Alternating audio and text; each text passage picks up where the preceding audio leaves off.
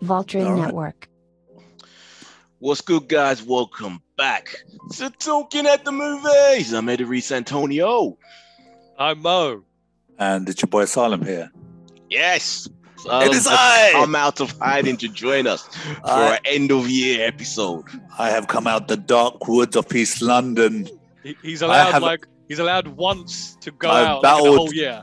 All the vampires, the demons. He got permission, basically. Yeah, well, that's it. Yeah, that's what happens when you get married. How's it going, guys? Oh, it's been good. You know, just chilling. Christmas holiday. Yeah, doing nothing all day.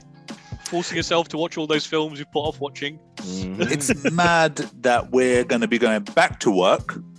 Actually, in about 3 days' time. It's gone so quickly for us anyway, Mo, because me and Eddie work in the same office. You are. I've got like another week. Oh, how consistent we can have another week, so come on. Ain't happening, man. Come ain't on. Happening. I wish. What's the point? I'm enjoying this. Actually, this is the lifestyle I want. Yeah, but you work from home anyway. Like on a Monday couple of Tuesday. days I still have to come in. It's getting cold now. Not like that. Anyway, this week, guys, we're going to be talking about our top 5 films of 2021 and our top 5 TV shows of 2021, each respectively of what we loved and even probably hated as well. This year should be really interesting because I think this is the year like Salim has probably watched more stuff than you and I combined. Yeah, there's a lot of stuff I never got around to, so it's gonna be interesting. It will be. I was actually. It's a really weird thing, isn't it? Right at the beginning of the year, right, all throughout the year, watching all this TV, all this film. But when you're sitting down, you're making your list. You're like, oh my god, wasn't that from 2020 or wasn't that from? But no, it's friggin' this year. It's gone by so quick. I'm telling you, keep a journal of what you watch. It's much easier. How many things are you going to go, oh, I forgot about that? A bunch. I've accepted it. I let it go. It's not going to be a big deal. All right. And at the end, we'll probably look forward to upcoming films of 2022 as well. Saying what we're looking forward to. And we're doing an extra bonus because we're going to go through the top 5 TV and film for Empire after each one of us has finished our list. Comparing. Right? Yeah, comparing, yeah. See what the artsy-fartsy Empire magazine thinks should have been the top 5. So what should we start with? Film or TV? TV should. Let's go with TV. So which out of 3? We'll begin. Top 5. Number 5. Mo. Number 5 for Mo. Right. So it's really tough with a number 5 because your number 5 is like, we're going to make your cut off. And you're kind of thinking, what show am I going to start with? And then there's a whole bunch of shows underneath that you go, I really want to put this and I really want to put that. So after we've given our 5, we should probably give our honorary mentions of things that didn't make our list, but we feel like should be mentioned. Absolutely. So number 5, it's a show that got so little press, but it's one you and I really liked and we really enjoyed, but no one else was talking about, and it is Heels. Oh yeah! Oh shit! Yeah! Oh shit! He forgot it. You know what? Eddie constantly told me, he goes, "You must watch this show, Salim. You must watch it." Now to see Eddie holding his head like this, clearly it's off his list. Fuck me. Were you sitting there thinking, how could I cobble 5 shitty shows together? This year's been terrible. Oh God.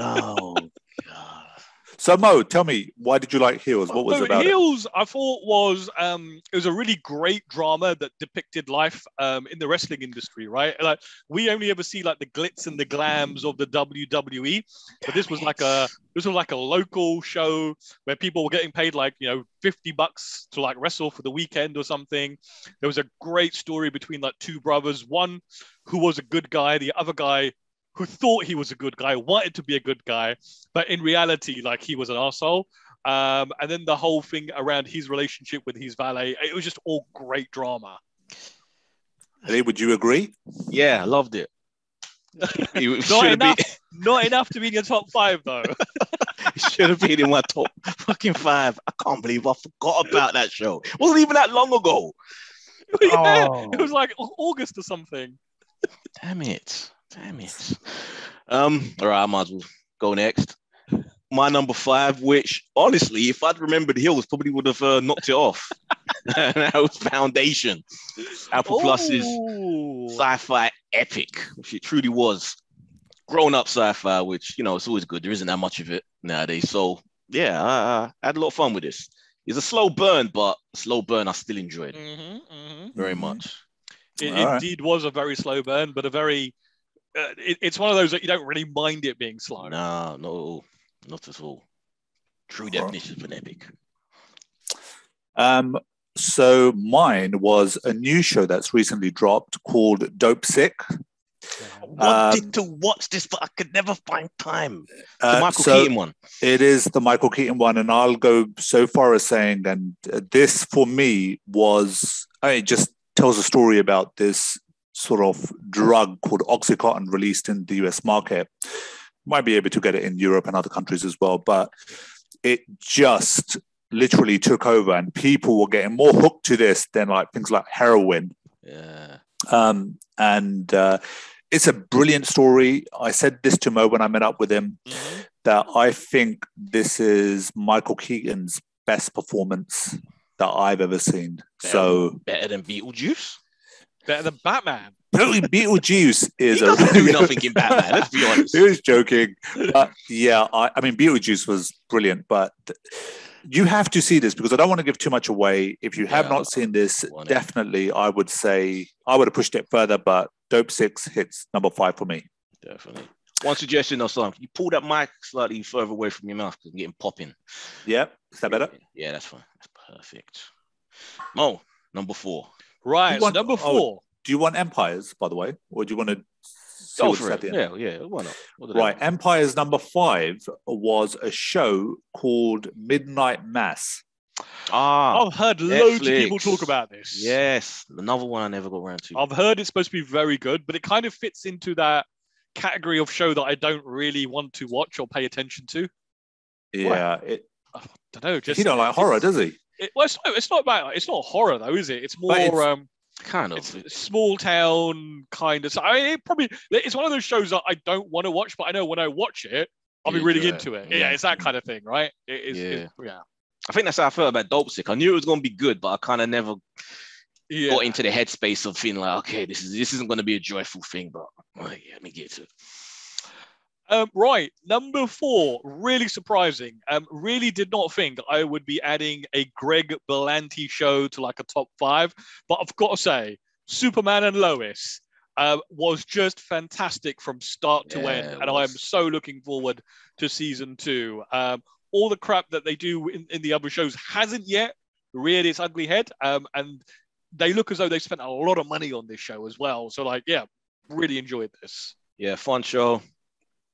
Surprised me because I had no hopes that this would be any good. You were like, I might watch the first episode. Yeah, just for the intention of just slating it, but it surprised me. Good show. We rank this is really surprising to me because when you're saying Superman and Lois, I'm like, really, number 4? How can that be possible? But if you're saying it's that good, and everyone actually that I've spoken to says that it is amazing. It's on the iPlayer now, so go watch it, Salim. It's just enjoyable, really. Yeah. My number 4, kind of like Mo's, another superhero show, but on the opposite side, the rivals, Hawkeye. This was a joy for me. Hate Hawkeye, hate the character, did not expect this show to be any good, but it entertained me thoroughly every week. I was just always looking forward to it. The banter, the energy of the show, just the vibe. It was just a lot of fun. Number 4, definitely. I was very indifferent on this one. Like, great finale. They really rammed it home, but I think the run up to it all the way through for me, every episode was just fun. It's a fun show. Is it like I remember you saying, first of all, when you saw the trailer, it was like a bit of a Die Hard thing, right? It has that Christmas. It's that Christmas action. Any action that's set during Christmas, where there's snow and Christmas songs in the background, kind of has that vibe. Love kiss goodnight. don't you miss that? Like a good old action Christmas. Yes. It's all friggin' rom-coms and kids films for Christmas now. What happened to the good Christmas action? Died. I think Shane Black stopped making them. Yeah. So my number four is a show that my wife got me into, is The Good Morning Show Season 2. This show, Apple TV, so well put together. Everyone is just has their characters are so well written. It's so brilliantly directed. I didn't think I would enjoy it, but I loved it. I loved everything about it. I couldn't wait until season 2, and it dropped mid this year. I think it was around about September or July time. But again, yeah, I keep hearing how good the show was, man. I do. Are you watching it just for Jennifer Aniston, or is it actually some substance to the show? No. You've got Jennifer Aniston is brilliant in it. But everybody, like I said, there's some brilliantly well-written characters. And I love the way it's directed. I see the look on Eddie's face, like she's just too old for him. She's all right, I guess. So if you haven't seen it, check that out. I want to, but I'm lazy. There's not enough time. I didn't have to work for another week or two. Maybe. And I'll give you Empires. Number 4 is Succession Season 3. This is a show I need to watch. Yes. Everyone's always talking about this bloody Succession. Yeah. And it sounds like it'll be right up my alley because it's like funny. It's like it's a serious show, but it's funny. I'm not hearing that it's funny. Yeah, I'm hearing that it's like a modern day Game of Thrones, but it's family that are just backstabbing each other. Yeah, I believe it's probably like black humor. Yep. I saw I saw most of season 1, and then for some reason we stopped watching it. But weirdly, my sister's watching it, and she loves it. So it's kind of turning into the big cultural thing, this one. So yeah, I need to get on this one. I have to, yeah. Right then, number 3 for me. So Eddie's already mentioned this one, but I rated it a little bit higher. I thought it was one of the more epic shows of the year. This was Apple TV's Foundation. Beautiful to look at, beautiful storyline. Like he said, it is a very slow burn. A lot of people will probably get put off after the first couple of episodes, but it is so worth just hanging in there till the end to see that journey. Yeah. My number, what were we on, 3? Yep. It's actually a show that literally just finished. And it's like a comfy blanket, something familiar, a blanket that you've lost. And then you find it and you just realize that, I missed this. It's so nice to be wrap myself in this. And that's Dexter, New Blood. Hasn't finished yet. No. It's got 2 episodes still left. Oh, shit. Has it? Yeah. Wow, you're right. How could I not realize that? He's putting his money where his mouth is. Okay, I'm going to switch that off from oh, God. So I have to pick a show which wasn't even in my list. No, I mean, you can put it by all means. No, I don't. It has to be complete. You can't it has to be complete. Yeah. I mean, you're putting your money where... I mean, those last 2 episodes could suck now. Well, Eddie, you should stick to it. All right. If you guys give me a pass. The rule should be a completed show, but it doesn't have to be because it's out. There's been loads of episodes. I mean, like the rule. I mean, obviously you could also pick it next year. How could I not realize it ain't finished yet? We actually talked about it like 2 days ago. Yeah, I've been loving this so far, man. It's just I love the original Dexter, at least the first few seasons, and this has just been fun getting back to it, man, and seeing him just go around. Killing people. So I've watched 5 episodes so far. Okay. So yes, me and my wife we've done 5 episodes. Have you enjoyed it? Yeah. Again, like the only thing that I find slightly bit annoying about this show is his sister. Is his sister keep jumping in? There though. She's it's just these moments of her just like I feel that she overplays that character a bit too much. I have seen a lot of people say that, but to me, she's a figment of his imagination, and he killed her, right? So it's kind of like... It's the thing is, though, the actress has always been very grating in the way she talks. It's always like, nah. Yeah, but she's amplified, seriously in this. But yeah, I'm enjoying this.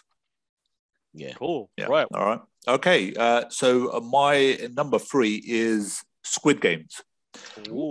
Yes, I just this was a show that every time it would finish, I will want to know like the next game.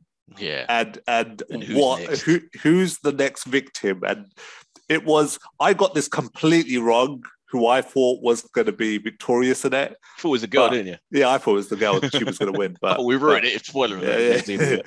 Yeah. But again, love the show and thoroughly enjoyed it. So if you haven't seen Squid Games, it was quite the cultural phenomena when it came out. It was like one of those shows that like everyone was talking about. But the thing about this for me anyway, is like, you know, when people are like talking about it, like when you a bit too much, the hype for you is kind of for me anyway, it just dies down slightly. If there's just constantly people talking, because I'm expecting something amazing.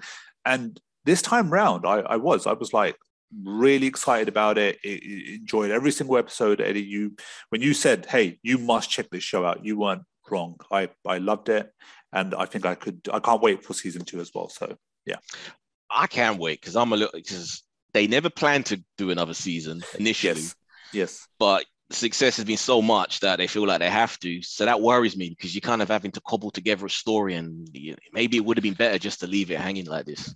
You kind of hope that the Korean work ethic will be better than an American work ethic, right? When they come to making that new show, they won't just do a lazy cut and paste job. They will try and do something new. Well, see, it all depends on all these new characters, right? And if they do re-enter the Squid Game. So, well, I think the creator's already been on record to say like this one's going to concentrate more on the police this time, right? So I guess it's them tracking down what's going on. Already very different, which is good. Like, you don't want to repeat the same thing. I want to go back to the suggestion that I had, that they should have just transplanted the Squid Games to another country. There are multiple Squid Games they established, that it's happening all around the world. So give me a French Squid Games, give me an Italian, give me, just take it somewhere else. Yeah, that would be really enjoyable. I think that's the way they should have gone, but yeah. So what, the Empire? Empire 3 is WandaVision. Number 3. Oh yeah, Wonder. Did you forget about that? No. Well, I'm sure at one point I thought about it, but it started off too rocky for me. Like it took I didn't like the first few, because the sitcom stuff just. I like the stylistic, style what they were trying to achieve, but it wasn't successful as a sitcom. Those first 2 or 3, it was just. I don't think it was trying to be a sitcom. I think it was just like trying to show it's in a sitcom. Yeah, but it literally was having jokes that were supposed to be funny, but they were like, I mean, if you go back and watch like an episode of like I Love Lucy, you probably won't find that funny now. Although I highly recommend you watch the film, because they show how much thought went into every little thing in the show. It's actually quite interesting.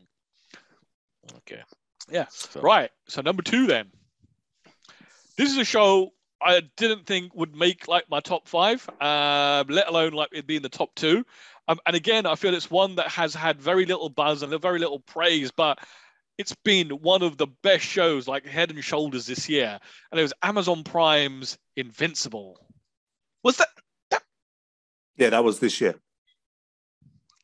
That was definitely this year. Eddie. I saw it on the list. Hold on, I gotta look this up.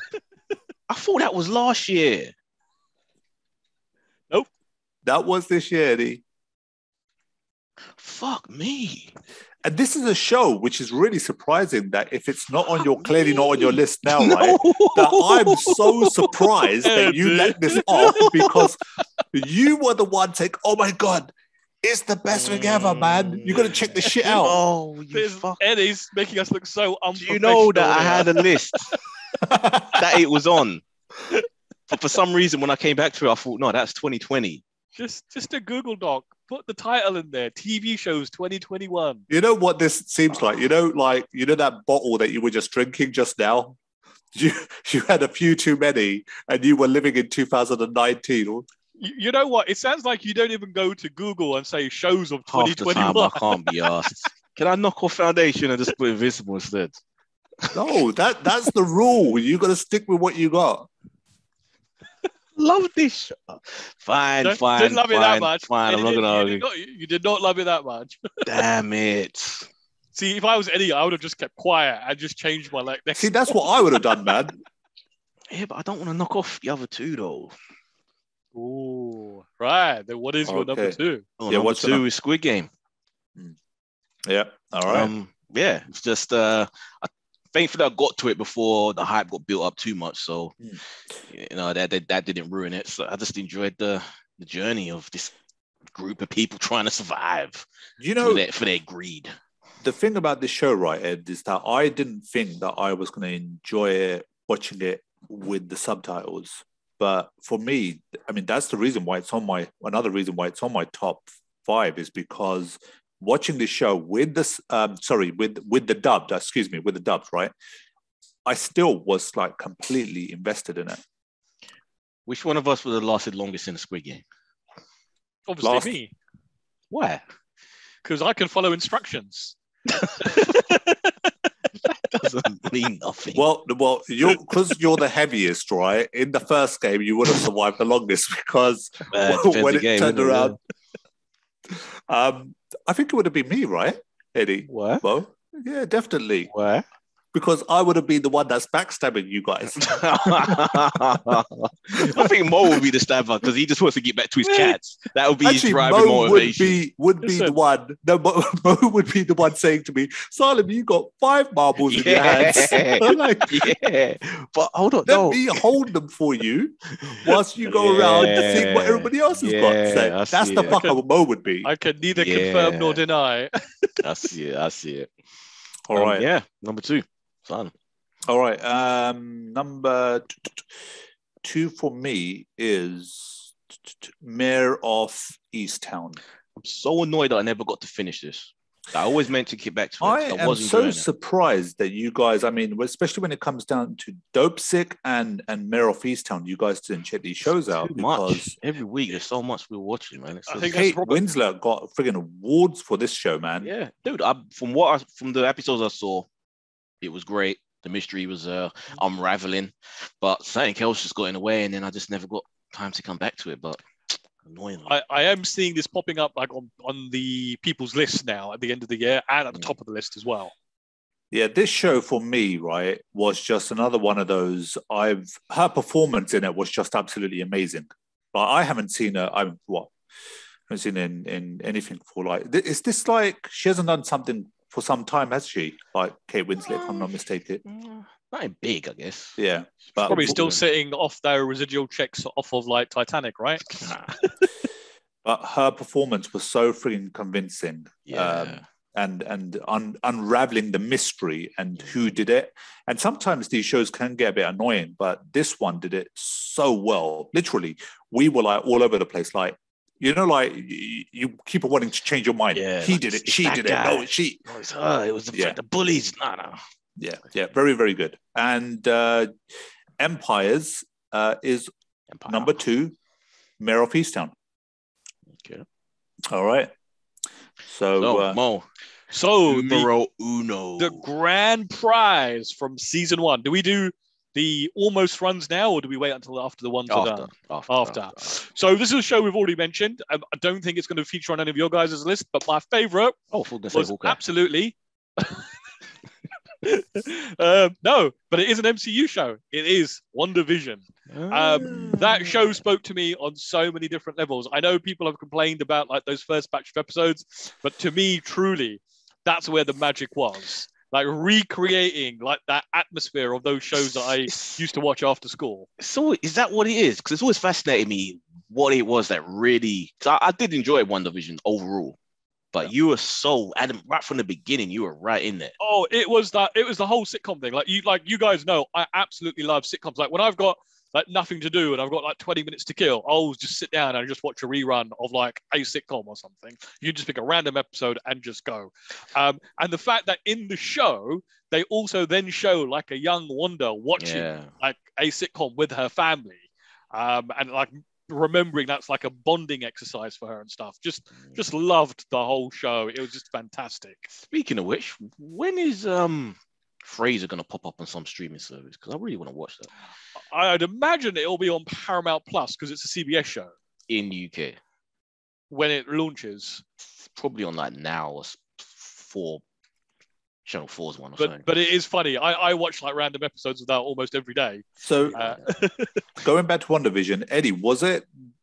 I mean, you seemed like you really didn't enjoy it. But no, I did. Right? I liked it. It was just didn't get good for me until halfway. So that's not really enough for it to be in the list if it only half a season good. I really like that whole black and white thing that they pulled off at the beginning and the direction they took it. Visually. I was like, I think because I just wasn't expecting that. And I like Mo with the whole sitcom thing, Bewitched and all that. I thoroughly enjoyed it. And just a little touches, like like how every episode that different opening credits that matched a sitcom, or like when they were rearranging furniture and stuff, you looked around at the rooms and they were set out like famous sitcom living rooms and kitchens and stuff. Just a proper love letter, that show. All right, Eddie, my number one, strange one for some people, but for those that actually made the effort to check it out, I think people, if you love it, agree. This is the League of Legends TV show, Arcane, which for me was just a joy to watch, man. I really love this. I'm going to say something here controversial. I tried to watch this. I got like 20 odd minutes into the first episode. I just could not take it anymore. Okay. The animation is gorgeous. I will give you that. It is absolutely beautiful. I got pulled in. And the characters just didn't do it. I got pulled into the stories and the characters. I really did. And I just had so much fun with this. So wait, I think you tried to introduce this to me as well. Made me watch the trailer, if I'm not mistaken. Yeah, but you weren't feeling it. Yeah. What is this on Netflix? Is it? Mm-hmm. It is. Yeah. Okay. I mean, it's worth watching at least one episode just to see the animation, because the animation is like absolutely stunning. Yeah, it is a world where just stylistically you'll either love or hate purely on your own sort of views on the aesthetics of. It's not steampunk, but it kind of has those elements, and sometimes that can really put people off stylistically. It just doesn't please them. But for me, I just fell into it, man. Didn't expect anything going into it and just have so much joy. This truly should have been should probably be Squid Games if I had rearranged everything and had that Invincible in there. But no, I'm still with it. Okay, number one. All right. So it seems like we've all got really, really different ones here. So my number one is a horror show that dropped, I think it was around about mid-June or July, but a show called Them. What? Oh, yes, Them. This is the Amazon one. Them. Yeah, an Amazon one, which is basically was just a horror TV show about a black family moving into this neighborhood back in the, I think it's the 60s. And is it like Us? Because people kept saying it was kind of like Us. Kind of, right? But the thing about the show is that it made me feel so uncomfortable. And then whenever I would meet any of my white friends, I would say to them, I want you to watch Them, right? And they will watch one episode, right? And feel so uncomfortable about this whole thing that they would just say, I can't watch anymore. We can't watch anymore. And it's just I love this show. I loved everything about it. And the other thing about the show is that it was really, every single episode freaked me out. And where you've got all these horror movies, and I think a couple of years ago, Haunting of Hill House was like my number one. Again, it's something that I needed again from a TV show, and I got it from them. So absolutely enjoyed it. It sounds similar, not identical to I think a show we were watching called Lovecraft Country, which had very similar kind of elements. Which I never finished. No, I never finished that as well, and it didn't. It got cancelled as well. So I'll give you Empires, which is a show called It's a Sin, talking about the AIDS pandemic in the 80s in Britain. Yeah, in the 80s. Yeah, never heard of it. Right, I believe it's Channel 4, if I'm not mistaken. Yeah. Right. Did hear about it. Right, honorable mentions. Ooh. Mo, you want to start? I've got a whole bunch here. Some you probably have seen, probably some you probably haven't even heard of. HBO Max's Hacks, I thought was absolutely superb. You season 3, I thought was crazy. That's on mine as well. You proper crazy. Squid Games, Ted Lasso, Dexter. Ted Lasso as well on there. Masters of the Universe, and I love that, by the way. That was that was good. That even touched my top 5 list. There you go. I loved it. I know you're more into the She-Ra stuff, but that's okay. Yeah. And the one that was like, I was really tossing and turning, like, do I put this as number 5 or is it Heels? And that was White Lotus, because that was such an White Lotus one. Again, very, very good. Yeah. Ted Lasso, you. Invincible. Heels. Yeah. Shame on you, Eddie, for not putting those in your only honorable mentions. Such annoying, man. And it breaks my heart that I can't even add Always Sunny, the first shit season. Straight up, has to be said. So, no, I didn't even consider that. I wouldn't say it was shit though. It was. Any other ones you saw, Son? I know a lot of the ones that you guys mentioned anyway were on my list. So you guys have highlighted them all. Mo, what was the other serial killer one that was on Netflix with a guy that gets kidnapped and then it's made it look like he was a murderer? Oh, Clickbait. That's another one that should be on there, man, because that was actually surprisingly fun. Yeah. All right. So transitioning to our top 5 films. Have you got Empire's list as well, Simon? I've got Empire's list lined up, right. Okay. So Mo, number 5. So I will say this year was a much better year for films than last year, where like nothing came out, right? So we've had a lot of theatrical stuff. My number 5, again, I really struggled with like, is it this or is it this other one? And I might have put this on here because I've just seen it quite recently. So it's a lot more like topical and in my head. But I really enjoyed Don't Look Up with Leonardo DiCaprio and Jennifer Lawrence. It just, I don't know if you've had a chance to watch it yet, Salim, but I haven't seen it yet. It is to do with like climate change, but it can be applied to absolutely anything, that movie. And it just shows like the sheer idiocy of like the human race. Yeah, we're doomed. We are just the people. Yes, we are doomed. Yeah, that was a great film, man. It was pretty good. I enjoyed it. My number 5 is a Ridley Scott joint, and that is The Last Duel. Mo was going on about this for a while. I finally got around to seeing it and didn't disappoint. I enjoyed this thoroughly. Very. Did you get a chance? Because you said you were going to watch it like, I think last week, Salim. I did watch it, yeah. You did? Yeah. No comment on it. I can't believe you made me watch it. Don't know what you two were talking about. Right. So is there anything else, Eddie? Is that it? Wow. He has no comment on The Last Duel. Just like, okay. No, that's it. All right. Great. Okay. Great cast. Great. Very intense. I love the way they retold that singular story 3 times, but from different perspectives.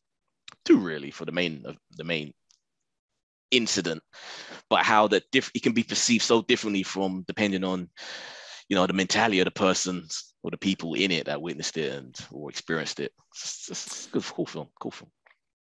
So, this top 5 was so bloody difficult, right? Because sometimes, like Mo, you saw a film just recently, and because you've seen it, sometimes it kind of, you feel like you want to, because it's fresh in your mind, you want to push it to the top of the list. Yeah. And it was really, really challenging for me because you have to go back and you got to think about how do I really feel about watching some of these movies. So my number 5 is Dune. I love this film. I thoroughly enjoyed it, but for me, it's going to be number 5. And I feel the reason why it would have gone higher for me, but I just wished there was something a bit more bigger towards the end. I needed something a bit more sort of like, I don't know, some more crazy, more. There you go, a bigger battle, okay. Something. A car chase, Vin Diesel. You mean like a second act, right? Something a bit more rather than like. I mean, we spoke about this, Mo. Yeah. Like, exactly. And I agree. The whole film is like a first act. Yeah. I just needed something a little bit more. But Transformers jumping in. Yeah, there you go. There you go. So that was. Someone's just got to say for the family, right? Yeah. Yeah, wouldn't it be funny? My number 1 was Fast and the Furious. I wouldn't put it past you. He's gauging us now. Like, have you actually seen it yet? Response like? I've seen it, Eddie. Yeah. All right. No, you find out. Oh, okay.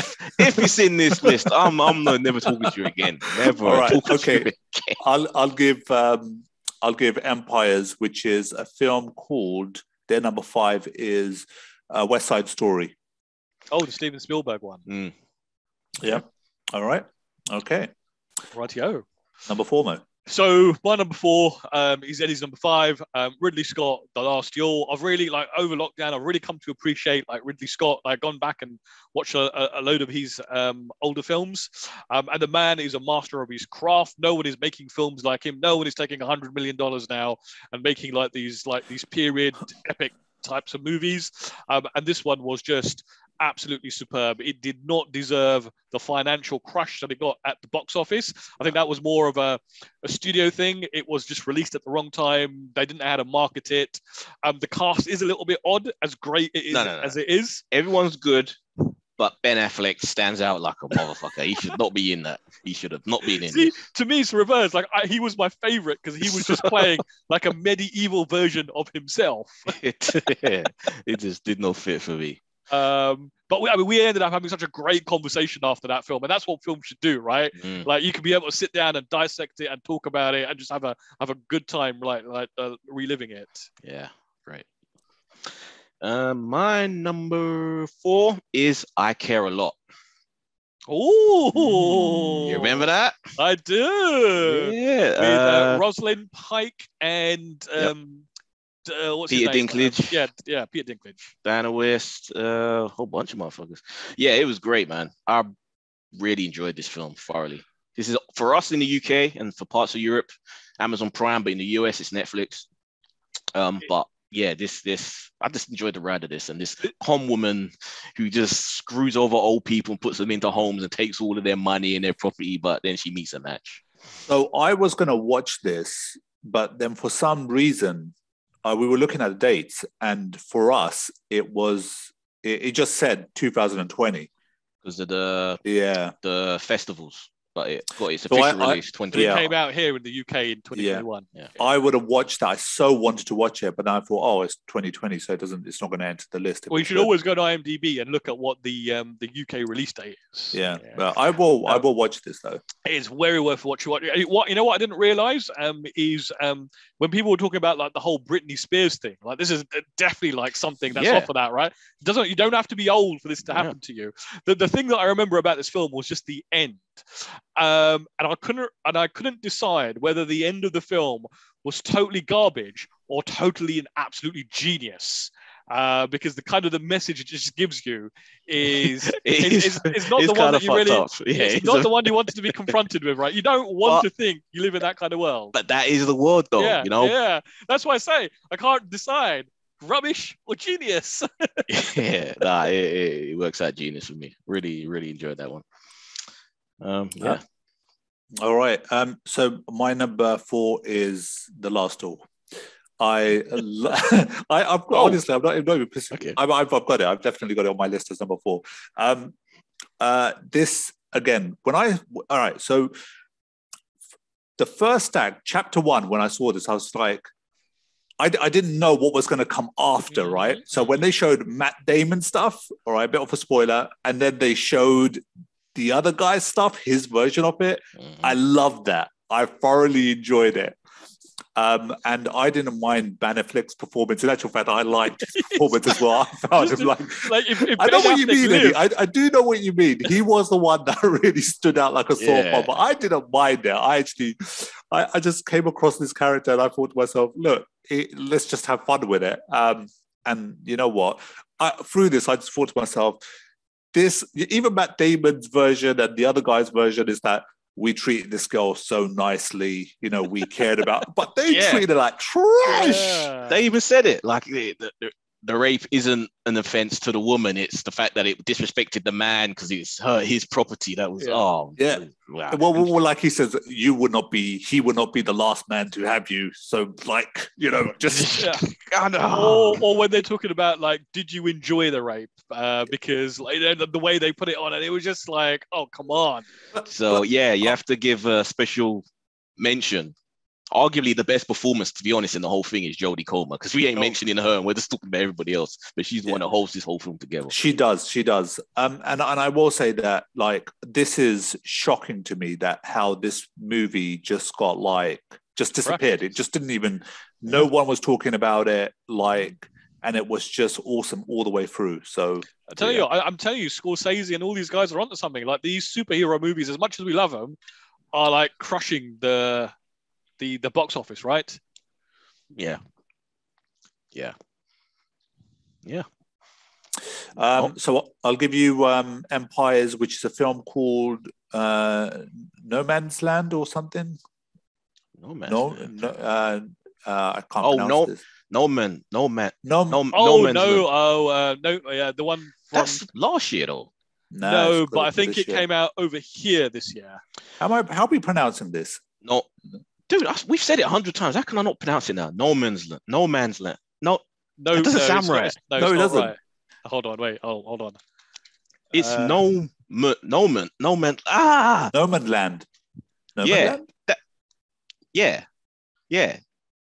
That one. The Oscar one that won the Oscar.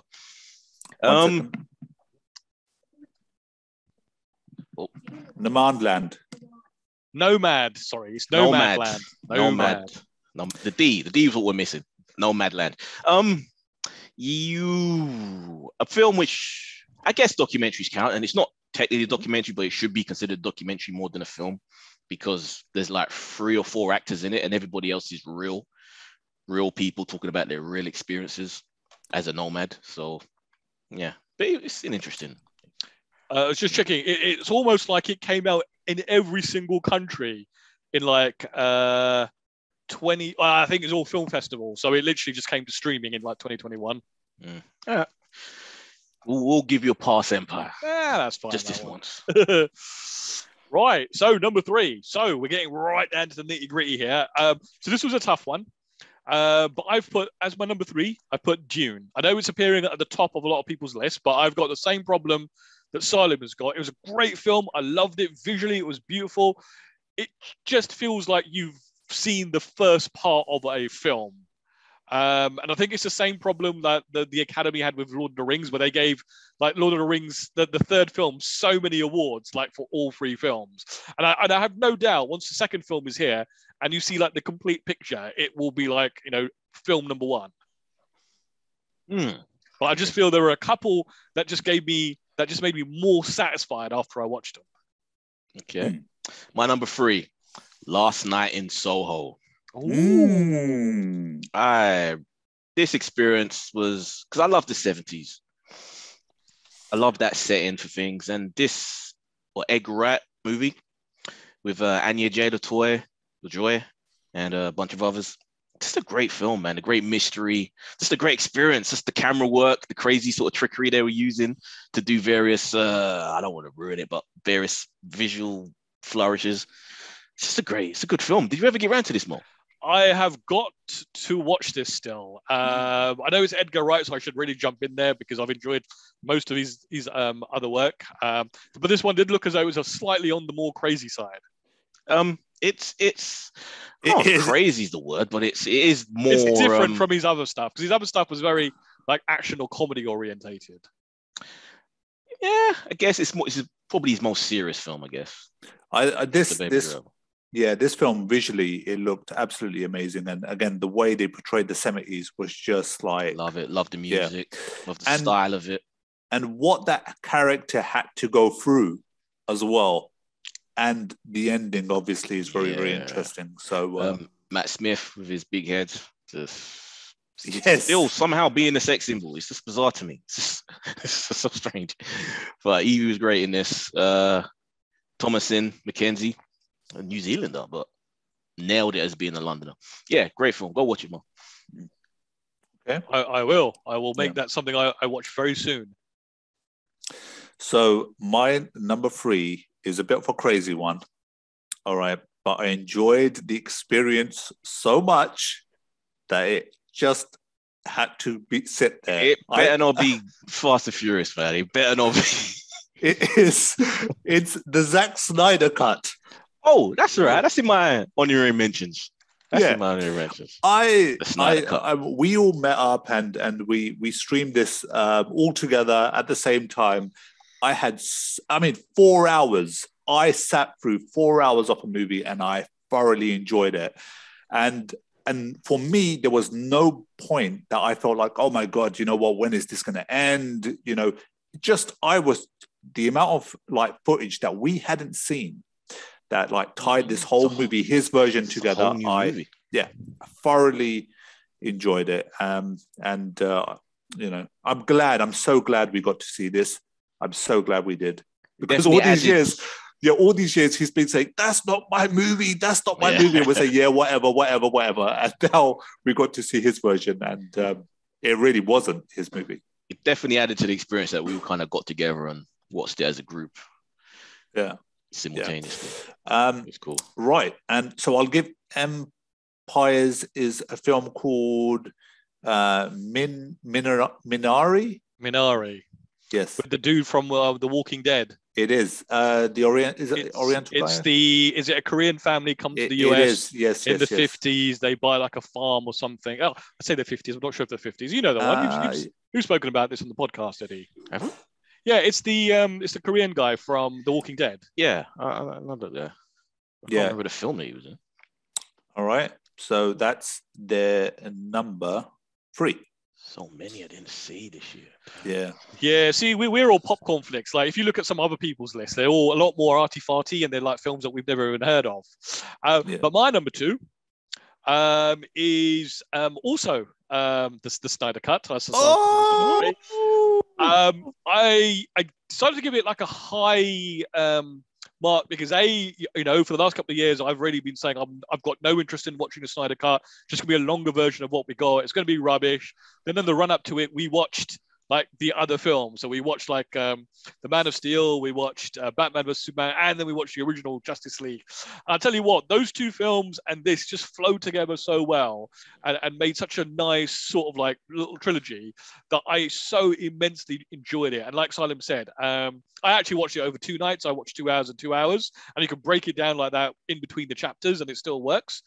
What a different film. They're not even the same film, but by the end of it. And I just thought it was such a great shame that we're not going to get to see the conclusion of this movie now. Mm-hmm. Was that Whedon show this year? It was, wasn't it? What? The Joss Whedon show. Oh, yeah. The Nevers. The Nevers. Yes, that was this year. Yeah. That should have been more honorary mentions because I did have fun with it. All right. Yeah. Oh, okay. Me. What number are we on? Number 2. My number 2, keeping it in the superhero realm, is Spider-Man No Way Home. Just the sheer joy of the experience in the cinema with people crying next to me, people cheering, people gasping. Like, I don't know if I've ever really had that experience much in the cinema before, not to this degree. And it just added to the experience of what we're seeing. And even though because of us doing a podcast, we hear all the rumors, so we kind of knew 90% of what was going to happen. Still seeing it just didn't take away from the moments. I thought it was one of the greatest marketing campaigns of all time, right? Because all we knew were rumors. Like when you watch that trailer, like I said to Eddie, I go, if you didn't know all the rumors about that film and you watch that trailer, you would not be excited about this film. Probably not. But this is what cinema was made for. These experiences, these sort of communal, just infectious energy that just flows around where everyone's just experiencing this stuff and the nostalgia. For 20 years, this has been built up, basically. Which, it just added to the experience overall. So, I love it. The question I've got now after watching this film is, are now... like the Remy films and the Garfield films, are they now like a offshoot of like the actual MCU? Yeah, it all counts now. It just adds it, just makes the whole thing bigger. That's I love. So the next time we do a watch of the entire like you got to start. Yeah, you've got to start. Crazy. Yeah, I'm going to agree with Eddie there. My number 2 is also Spider-Man. Just the being in the cinema and having it really felt like just one big family. I know it sounds really crazy, but that's how it felt. It's just people from each corner cheering. I swear, right? I reckon in this movie, if I reached out, right, to take somebody's popcorn, they would be like happily give it to me as well, because this is awesome. You're part of our family. It just felt brilliant all the way through. And it was nice to see and that what was the weakest Spider-Man in the films that we've seen, Andrew Garfield's one. For me, in this, he seemed like the character standout. The one that stood out. And there's talks of obviously people talking about how there might be him making another appearance and this, that, the other. And I'm so glad, because these guys really do add so much to the Spider-Man universe that it's nice to see that they may just come back to do other things as well. So number 2 definitely on my list as well. Spider-Man. What did Empire think? So Empire put down a film that it was on my list, but I took it off. But The Sound of Metal. I don't know if you guys have seen this. Yes, I did. Was that this year? This film is absolutely This amazing. is a strange year, man. This has just been a strange year. That was an incredible film. Yeah. That could have made my list if I'd remembered it. Yeah. What's the guy's name? Riz Ahmed. Yeah, great actor. He just seems to be making incredible film after incredible films. We've got a new one out now on Amazon that I still haven't seen yet. Yeah, but for this alien film, invasion that may or may not be real. Yeah, and the thing is, you just don't ever think about what would it feel like if you lost your hearing, and then they do such a good job of you making you feel like, oh shit, man, like, you know, what would happen in that situation. So, and it educated me in that hearing aids don't really work the way that hearing people would expect. It doesn't just give you back your hearing as you expect, as we experience. It's a completely different experience. It's like a completely mad, tinny noise thing that you have to kind of decipher in your head. That was an amazing film. Right, Mo, you're number 1. So I can work out what Eddie's number 1 is. I have no idea what yours is going to be, Salim, unless it is like The Fast and the Furious. But my number 1 is Spider-Man: No Way Home. I thought it was probably the best of all the MCU movies. Come home. What surprises you? Just that you'd have that as your number 1. I don't know why, but it just surprises me. Well, I mean, if you think about it, I'm a fan of these films, and what they did in this film was they essentially serviced the fans with like so much of like fan service. And I was saying to Simon, because I just watched all the Remy films, all those really tiny little bits that they in the dialogue and the way that they would frame a shot or something like that, that was all still fresh in my mind. And even looking at the charts of like the rental films at the moment, you can see the Spider-Man films are like very, very high up there. So lots of people are going back and watching those. I did feel the film was a bit clunky in the middle, but I'm willing to kind of forgive that, because what they did, I don't think we've really seen in cinema before. They really took like these old films that people have forgotten about, that like, 20 odd years old, and literally like drag the character kicking and screaming like into this multiverse. Revitalized. And I'm so excited for what they've got, what this has been used to set up the rest of like the next couple of phases. My number 1, most probably figured it out, someone's probably figured it out, is Dune. I've been a fan of the Dune story for a long time, and just seeing it brought to life again, but to just a level of expertise that it's never had before, and budget, it was just a joy. And it was a joyful, massive, expansive experience that is rarely had in the cinema. So the biggest screen you can get, if a cinema suddenly decides they're going to do this and put this back in the cinema again, definitely worth going to see if you haven't seen it yet. Loved it. And I get what people complain about.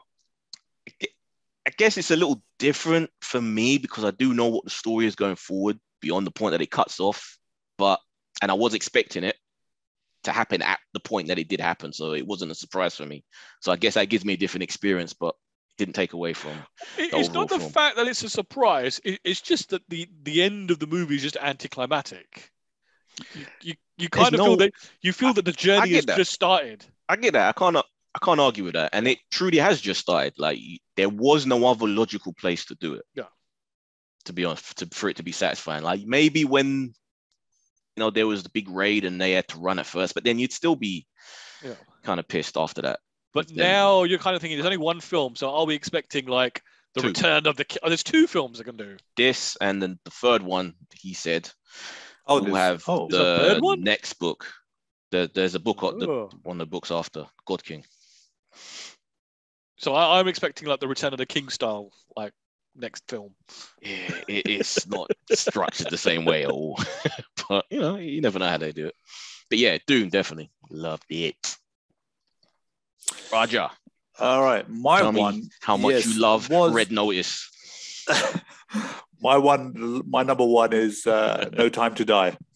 Oh, okay, yeah. So the reason why it's number one for me, I felt that it was slightly bit long, but everything about this film. This is actually twice now that I've that's I think it was, I can't remember when, a couple of years ago, a Bond film reached my number one again. Had to be Fallout.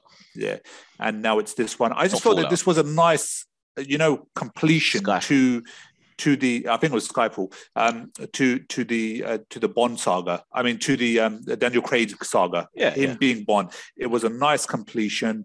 It was 2.5 hours of a bit of mystery, a bit of good action. Him doing his thing.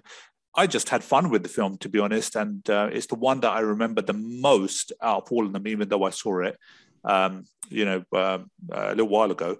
But I really did like this film, which is interesting because, I'm surprised that you guys, it just wasn't on your list at all. Can I ask that? Did it actually reach? I enjoyed it. Was it? Yeah. But I don't think Mo didn't think too much of it, did you? I struggled with this film. I watched it like over 3 periods in one day. I just felt maybe I wasn't in the mood. I'd watched Spectre the day before, which I actually quite enjoyed. I felt like there was no real villain. The villain doesn't appear till halfway through the film. He is the weakest element of this, definitely. Yeah. For me. Could it be that you were just like bonded out, like you had so much Bond? I don't know. I mean, I think if a movie is good, it's good. It's going to grab you, right? Maybe like 5 years from now, I'll watch it again and I'll say, you know what? I was wrong. It's a really good film. Like I did with finally, I've started enjoying Casino Royale after years of disliking it. Yeah. I will say it was a very gorgeous movie, though. The lighting, the set design, it just looked beautiful. I will give it that, especially all the stuff in Cuba. Cuba, we know why you love the Cuba parts. Yeah. All right. So the number one for Empire is Dune. It's their film of the year. Very good. You've redeemed yourself, Empire. Mo, honorary mentions. Honorary mentions. So the film that I was kind of tossing up, would it go into 5 or not, was A Promising Young Woman from earlier in the year. Yes. Yeah. That was good. News of the World with Tom Hanks. Do you remember that? That was good as well. That was a good film, yeah. I Care a Lot. Mm-hmm. Shang-Chi, the first martial arts movie in the MCU. And Ridley's other film, The House of Gucci, which is also, I thought, really, really enjoyable. All good selections. My honorary mentions have to be French Dispatch, a movie which I loved. I love all this dude's films. For some reason, my brain damage is making me forget his name. Wes Anderson, obviously. But yeah, amazing cast, as these films always have. The quirkiest of quirky movies, but that's what you go there for. So French Dispatch, amazing. Pig. It's an amazing film. So just to let Nicolas you know, Cage. Hold on, I'm not done. Then I was going to say Pig is also on their list as their number. It's number 13 on their list. Okay, yeah. It was a surprising film. You don't really expect Nicolas Cage to pull out these sort of films with the deluge of crap that he seems to be churning out. But it looks like he's turning a corner, at least by the last few that he seems to be doing. But yeah, Pig was great. Cherry, Tom Holland showing that he legitimately can act. And that was a great story of a that was a very, very good film, yeah. Develops with a drug addiction. Green Knight, fucked up my brain, but still was in a good way. Made me really think. And I think that's a good thing when films stick with you over a couple of days, because I just continually was thinking about this. Like, what the fuck did I just watch? A film I saw recently, Licorice Pizza. Paul Thomas Anderson. A film that evokes nostalgia, even though I wasn't alive throughout the 70s to experience that. this sort of teenage love affair, but still you feel it.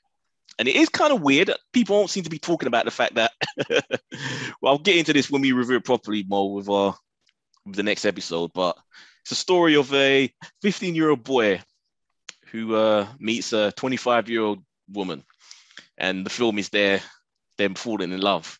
And it's never pointed out to be weird, but if that was reversed. See, the difference there is, like, that's every teenage boy's fantasy, right? It is, but it's never really... No one has a problem with it in this film. It's like everyone's fine with it. It's the like, 70s. Yeah, it's a different time. But if that was the other way around, that would be so crazy. But yeah, it's still a cool film. And the Snyder Cut I had on there. Oh, and Cruella. Cruella was. I'm kind of really surprised. Cruella was a surprising one. Yeah. I'm very surprised that you did not put down the Snyder Cut. No, it's in my honorary. It's in the honoraries, yeah, but it's not like in your list. Yeah, it still falls behind the others. I think the others were better experiences for me. So you prefer the Josh Whedon cut? Oh, no. Yeah, and like I said, Cruella as well. That deserves that was a surprise as well. Did not expect to enjoy that, but it was good. Yeah, honorary mentions are, Fast and the Furious. No, how can we leave that out? Such a good movie. Shame Dwayne wasn't in it. The Matrix. And obviously I'm just taking the piss, but the films that you guys mentioned, absolutely just spot on, man. You guys have highlighted like a lot of the films that I was thinking about. We're gonna mention worst of the year. I was gonna say, did you not have like a category for like you do? Right? I don't have a category, but I've got the one film that hit the worst film of the year for me. Would that be the Matrix? On the count of three? Oh, Mulgrew. Too soon, because I think we would all said it. No. I've got a different one from that. I've got a different one as well. Okay. For me, it's the Matrix because it's the biggest letdown. Even though the second trailer had me a little worried. Still, oh my god! The fact that it came out the way it came out just pissed me off. I was so upset, man. I was honestly, I was like literally in my mind, I was just swearing at this film whilst watching it at the cinema. Luckily, I had a bag of popcorn to keep me entertained, right? But I just honestly, this was just garbage. Really was so upset. A couple more films just for honorary mention because we haven't mentioned them, and I feel bad that we haven't. But Free Guy I thought was very good. It was all right. White Tiger, do you remember that from the beginning of the year? White Tiger, yes. The Netflix movie. Good, and I think where is it? It's Judas and the Black Messiah. It's probably going to get mentioned at around awards times, but I don't think any of you guys have watched it. So what was your worst? Right. So my biggest disappointment of the year was something I was so looking forward to. And when it hit, I was just like, why did they even bother? But it was the Sopranos prequel, The Many Saints of Newark. It was just like, you watch that and you're just like, why? Why have you done? You've got such fantastic ideas here, but you have executed them in such a poor way. This was a pointless movie to make. All right. The most friggin' awful film for me was Candyman. I hated that experience. Yes. I so hated that experience. I was so upset watching this movie, and I was like, what have they created? What is going on? And so many people love it. Critics love the film, which just baffles me. Like, what? This isn't a horror film at all. Yeah, only to know that afterwards people are saying, this is like the best movie I've ever seen. And I'm like, brilliant. Where is this coming from? Horror films are not supposed to be social commentary. Like, I get that, the dude that did Us, the dude that did, Jordan Peele, he's good at meshing those two aspects of film. But Candyman just did it in just this pretentious way that was just not enjoyable at all for me. No, and there was so much potential. There was so much promise as well. Like, this film could have gone in so many interesting directions, but nope. They stuck with this stupid. I don't want to go into it. Mo, what are you going to say? I noticed that between the three of us, we didn't even mention whether it's honorary, on the list, or worst, Ghostbusters. Oh, I forgot about that. That was fun. I'll stand by that being a fun film. I had an enjoyable experience watching that. I didn't mind Ghostbusters, but it just didn't feel like Ghostbusters for me. It just I preferred it better than the previous film that came out. But but again, it just didn't really do anything for me. I was had It's like a 3-star movie, but that's about it. Yeah, three and a half. I have to mention something which straddles worst film of the year, or worst list at least, and also an honorary mention, and that's Malignant. That was a film that was terrible, but was so entertaining in its terribleness that I've been recommending it to everybody who I meet. It's a stupidly fun film. Another stupidly fun film is Old. I don't know if you've seen that, but I thought to myself, okay, do I like this? Do I not like this? What the hell is happening in my mind here? You told me you liked it when you said it. I didn't mind it. It was good. Yeah, I liked it. I just thought it was very, very different. So, you know. Okay. Yeah. Okay. So that's our roundup. So, Mo, do you want to do a quick roundup of what's films coming in 2022, or at least what we're looking forward to? So what stands out immediately before even looking at the list? What comes immediately is literally next month is like Scream 5.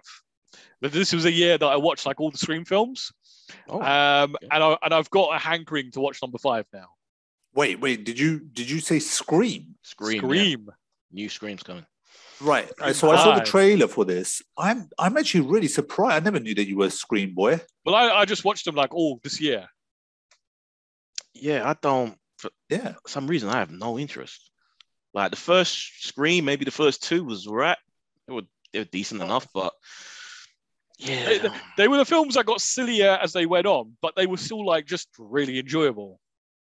Okay, right. I'm trying to think. Batman is the film that I think we're all looking forward to. I don't know about Mo, mate. Batman's definitely up there. And that's in March. Batman, Top Gun.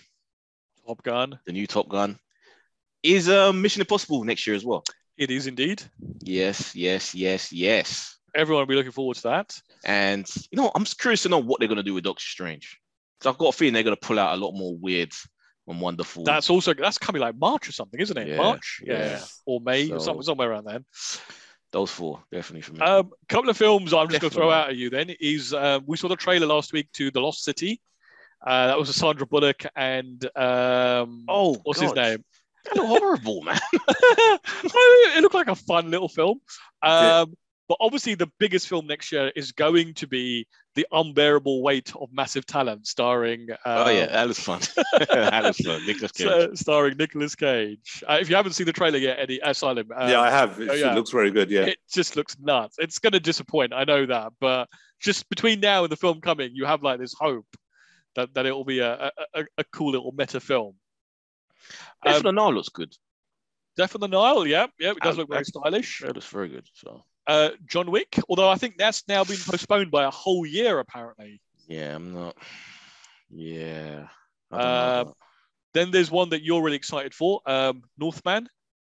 Yes. You know what? That may be up there with Batman for me. Because that trailer just impressed me so much. Does look very good. So good.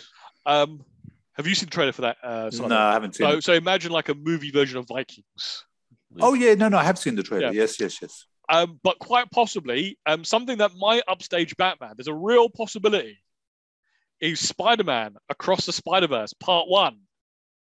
Oh, yeah. Because that that first film was so good. It was great. Yeah. And I'm just curious. Don't forget, Avatar 2 supposed to be next year. Just about to say, next Christmas. Are they doing any sort of... I remember when the first one came out, they did this whole 3D thing. Are they doing like something special with this, or? I think that whole thing has just come and gone in that 10 years. Yeah, no one seems to be bothering. Even though there were Spider-Man screenings in 3D, but yeah, they don't really seem to be pushing that. But wasn't the whole thing with Avatar the frame rate that he was shooting at a super high frame rate? No, I think that came after. That was like The Hobbit. Like I think it was 3D, The Hobbit. Yeah, but he said he was going to do that same thing with this one. It was going to be an even higher frame rate than what The Hobbit was. Like you just mentioned, like Spider-Man. I actually can't remember a listing at my local view for a 3D showing of Spider-Man. In fact, I can't remember a 3D showing for anything in like. So we saw Spider-Man in 3D, but that was at the IMAX. Yeah. So apart from that, all the other screens, if I'm not mistaken, were standard. Yeah. Okay, so some cool films next year. There is also, don't forget, Scorsese's The Killer of the Flower Moon. I'm surprised you're not mentioning one film in particular? Oh, I was going to lay that to the end, Eddie. The best movie of next year is going to be Kevin Smith's Clerks 3. God. I'm telling you now, that's going to be my number one next year. God. He probably will, out of spite, no matter how bad it is. He probably will, yeah. No matter how bad. But we are, I'm looking forward to like Scorsese's Killer of the Flower Moons, even though that's behind an Apple paywall, and potentially, maybe even Kitbag from Ridley Scott. It's hard to feel anticipation for films that I have no idea what the story is going to be truly and how it's going to look. I need to see a trailer at least to really feel like, oh, I can't wait. All you have to know is Scorsese and Ridley. That's it. It's true. You never know with Ridley, but yeah. So, anything else you guys want to mention that we haven't already? Nope. Definite silence. All right, guys, what were your top 5 films and TV of 2021, and what are you looking forward to in 2022 that we haven't mentioned? Let us know your perspective, and what are we wrong about?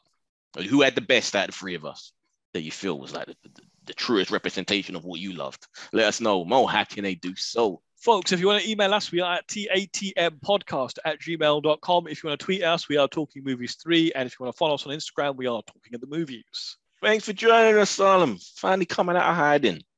I would join you next year. Don't worry. At the same time. Yeah, right at the very end. All right. So from me, the race. Me, Mo. Your boy, Salim. See you guys next week. Later. Peace.